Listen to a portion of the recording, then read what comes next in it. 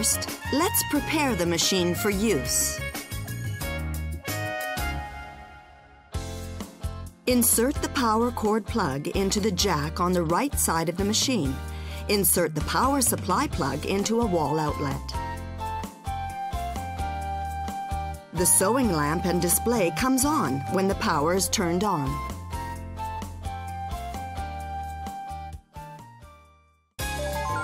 Now let's take a look at how to wind the bobbin and set the lower thread. Use only bobbins that have been designed for this sewing machine.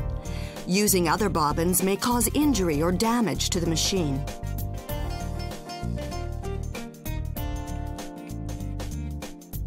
Press the spool pin lever down and remove the spool cap. Fully insert the spool of thread for the bobbin onto the spool pin so that the thread unwinds to the front at the bottom, and slide the spool cap onto the spool pin as far as possible. Hold the thread from the spool with both hands and pass the thread under the thread guide.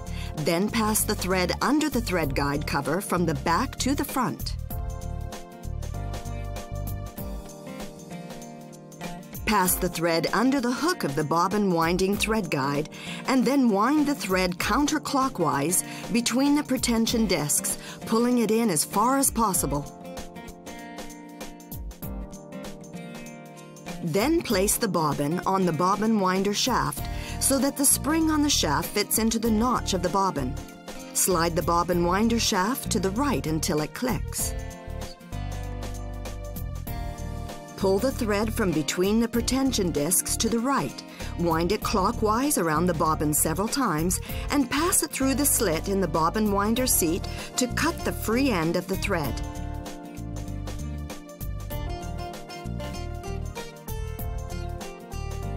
Slide the sewing speed controller to the right. Turn on the power and press the start-stop button once to start winding the bobbin.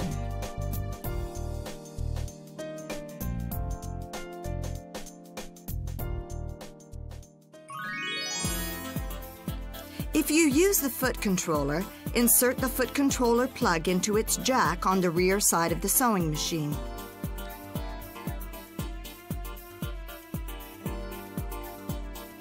Slide the sewing speed controller to the right. Then turn on the power and wind the thread by pressing the foot controller down completely.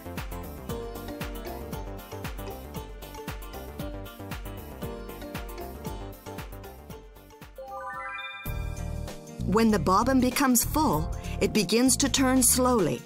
Press the start-stop button to stop the machine. Cut the thread with a pair of scissors. Slide the bobbin winder shaft to the left and remove the bobbin. Slide the sewing speed controller back to its original position.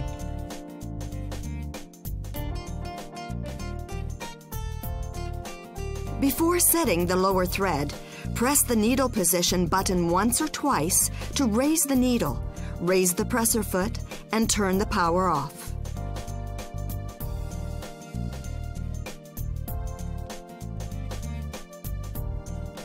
Slide the button on the right of the bobbin cover and remove the cover.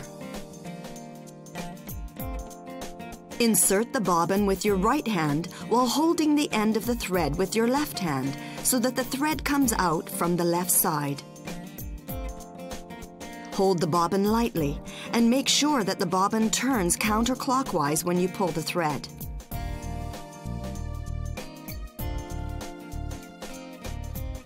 Guide the thread through the slit with your left hand and pull and cut the free end of the thread with the cutter.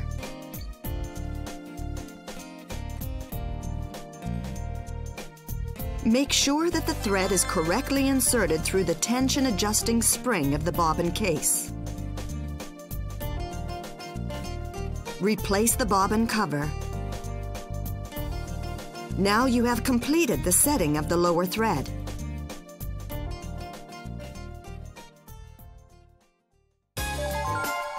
Now let's take a look at how to pass the upper thread.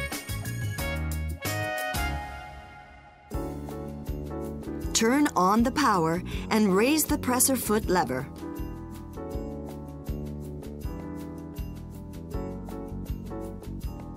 Press the needle position button once or twice to raise the needle and turn the power off.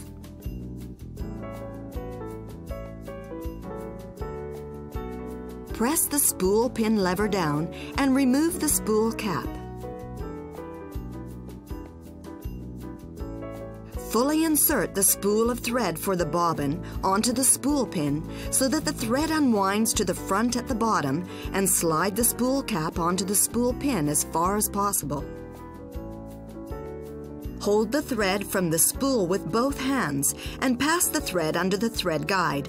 Then pass the thread under the thread guide cover from the back to the front.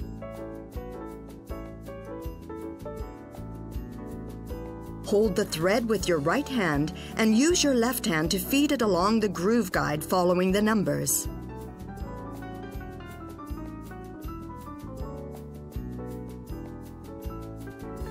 Make sure you feed the thread through the thread take-up lever from right to left.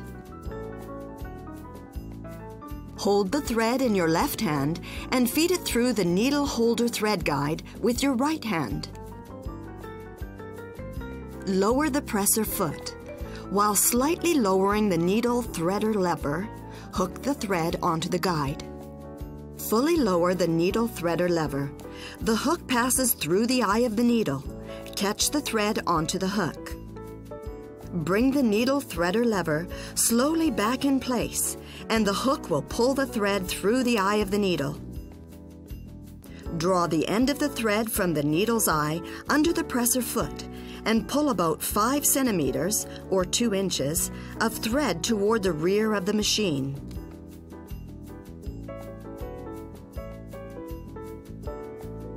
Now the upper threading is complete. Now let's start sewing.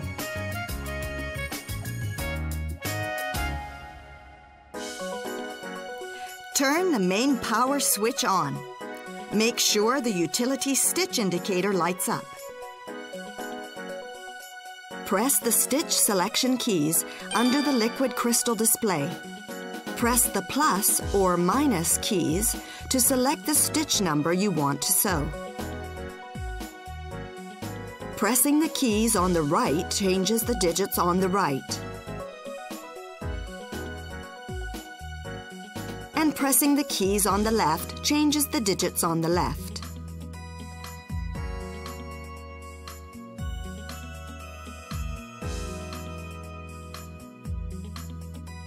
The presser foot to be used is indicated above the stitch number. In this case, use the J presser foot. Raise the needle by pressing the needle position button once or twice, and raise the presser foot to set the fabric.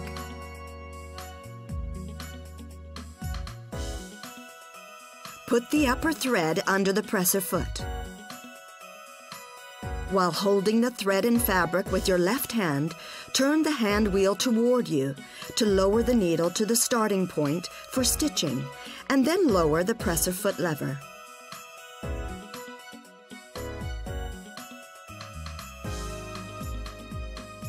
Adjust the speed with the sewing speed controller and press the Start-Stop button once to start sewing.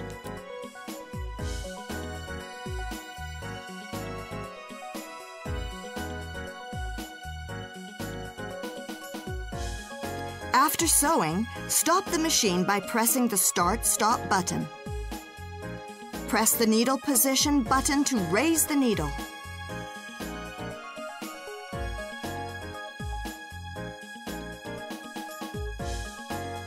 Raise the presser foot, pull out the fabric, and then cut the threads with the thread cutter on the left side of the machine.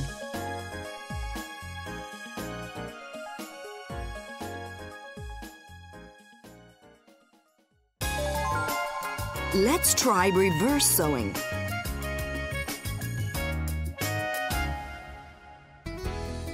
Lower the needle into the fabric where you wish to start stitching and lower the presser foot. Start the machine slowly, and when you have sewn 3 to 5 stitches, stop the machine, press the reverse reinforcement stitch button, and hold it to sew reverse stitches until you return to the starting point. When you have returned to the starting point, take your finger off the reverse reinforcement stitch button and sew forward again.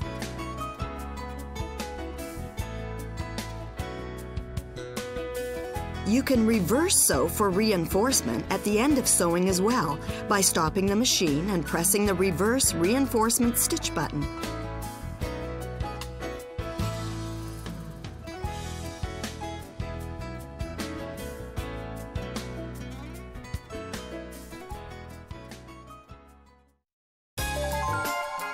This is how to stitch by using the mirror image stitches.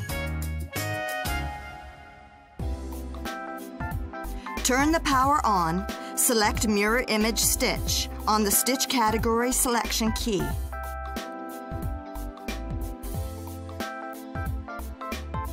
Select the Mirror Image Stitch pattern on the panel and input the stitch pattern number.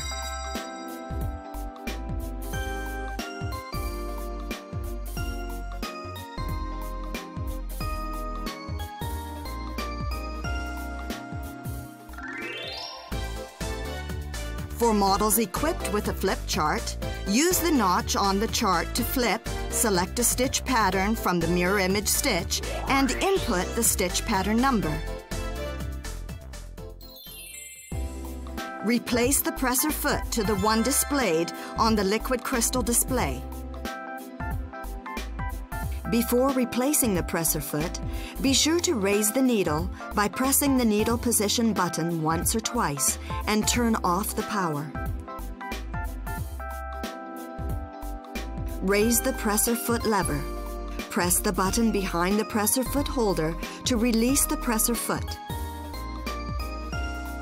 Place the new presser foot below the holder so that the presser foot pin is aligned with the shank in the holder. Lower the presser foot lever to attach the presser foot.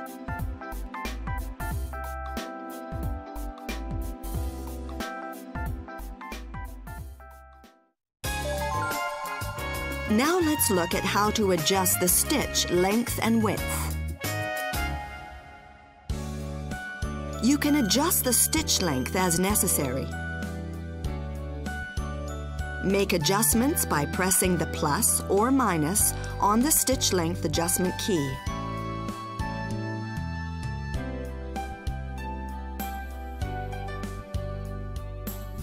You can also adjust the stitch width of stitch patterns. Make adjustments by pressing the plus or minus on the stitch width adjustment key.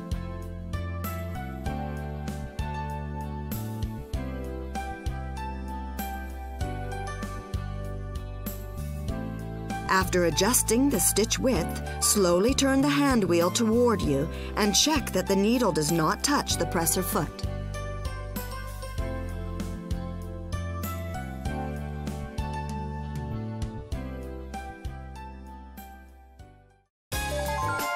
Now let's check the thread tension.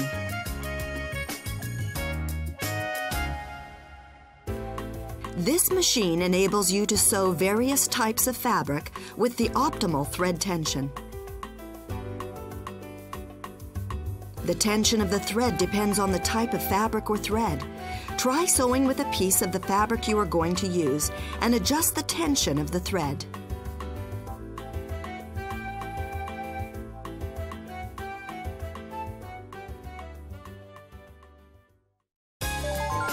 Now let's finish the seams.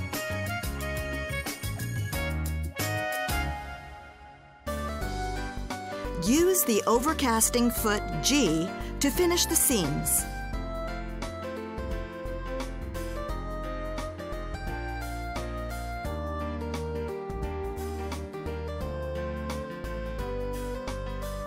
Turn on the power and select an overcasting stitch using the stitch selection keys. We'll select pattern 06 for now.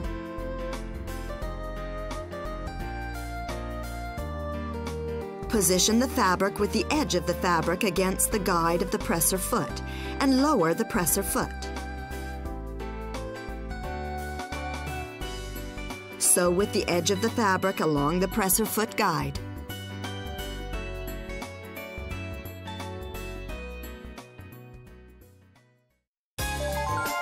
Now let's try hemming.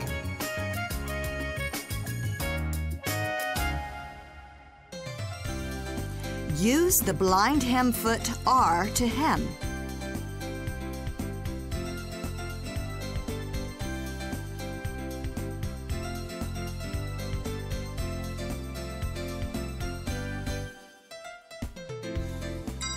Fold the fabric along the desired edge of the hem and then baste it about 5 millimeters or 1/4 of an inch from the edge of the fabric. Turn on the power and select a hem stitch using the stitch selection keys.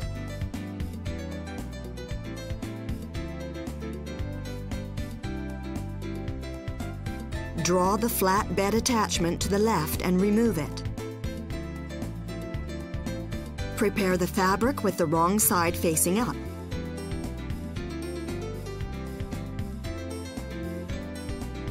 Raise the presser foot and position the fabric so that the edge of the folded hem is aligned with the guide of the presser foot.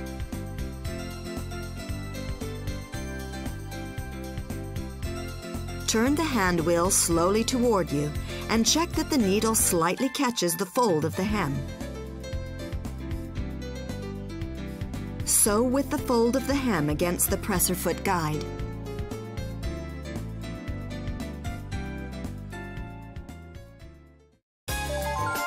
Now let's sew a buttonhole.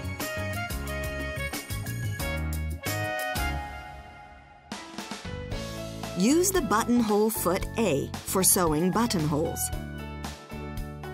Use tailor's chalk to mark the position and length of the buttonhole on the fabric.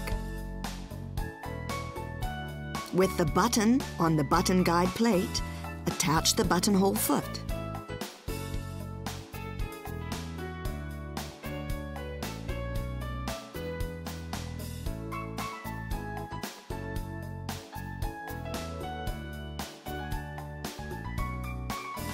Turn on the power and select a buttonhole stitch using the stitch selection keys.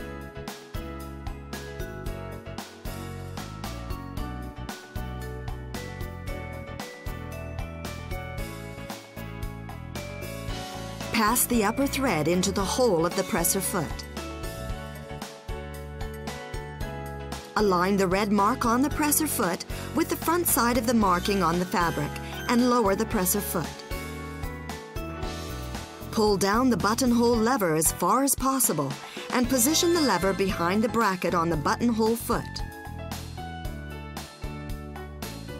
Gently hold the end of the upper thread in your left hand, lower the needle into the fabric, and start sewing.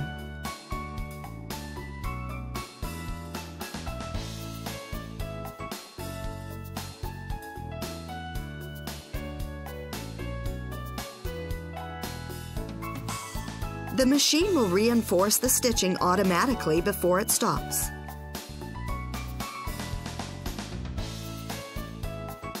After sewing, raise the buttonhole lever back.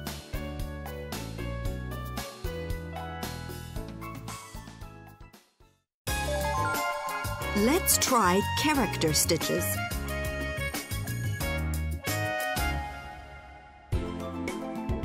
To stitch characters, use the N presser foot.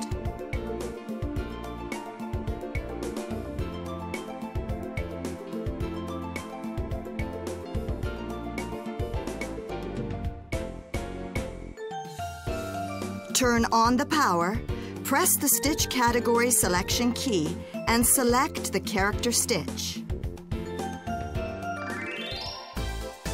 For models equipped with a flip chart, use the notch on the chart to flip and select the desired character stitch.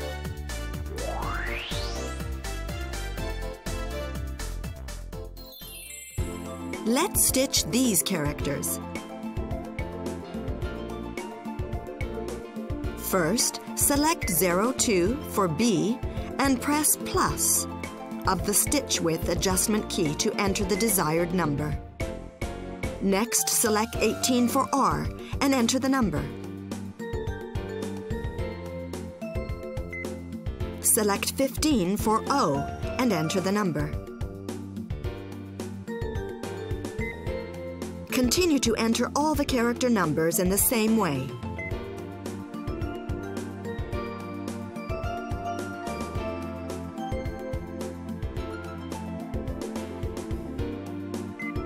After entering all the character numbers, press plus or minus of the stitch length adjustment key to check the character numbers you have entered.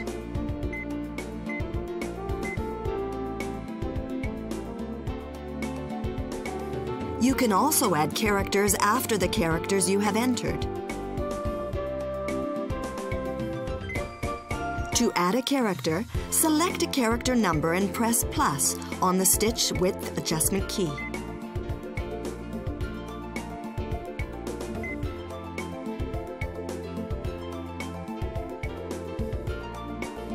To delete a character you have entered, press minus of the stitch width adjustment key.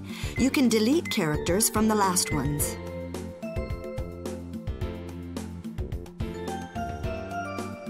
Set the fabric and start sewing.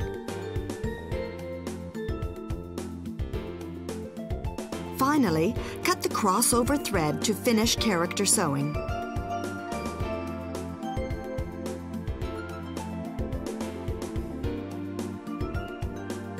The set of characters you entered will be retained in the memory even if you turn off the power.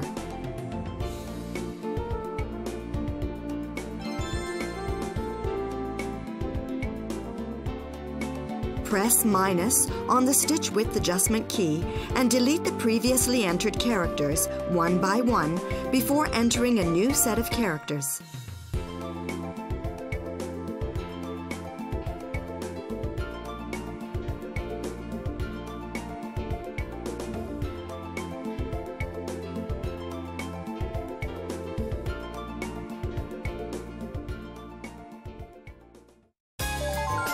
Let's take a look at how to change the needle and clean the machine. Before replacing the needle, raise the needle by pressing the needle position button once or twice and turn off the power. Lower the presser foot. Hold the needle with your left hand. Loosen the needle clamp screw with the accessory screwdriver in your right hand and remove the needle.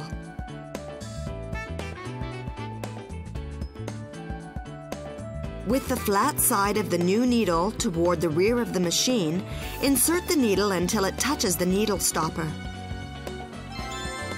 Hold the needle with your left hand and secure the needle clamp screw with the screwdriver.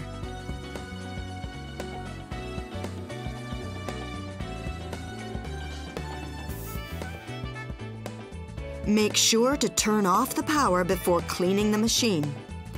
Remove the presser foot, needle, and presser foot holder. Slide the needle plate cover, release on the upper left of the cover toward you to remove the needle plate cover. Grasp the bobbin case and pull it out. Use the accessory cleaning brush or vacuum cleaner to remove any dust from the race and its surrounding area. Return the bobbin case to its original position. Make sure that the projection of the bobbin case and the tension adjusting spring of the race are aligned.